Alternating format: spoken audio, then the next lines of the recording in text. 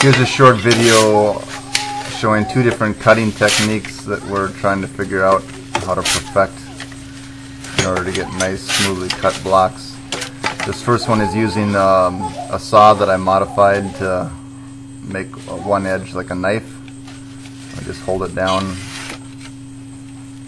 cut it, make a little room, and pull the saw out very carefully and transport it as one block, which seems to work pretty good. And it seems like that is the technique that's going to work good for half blocks, but the main problem is we want to make 6 blocks in one cut. We thought using wire like this would work, but as you can see here, this is a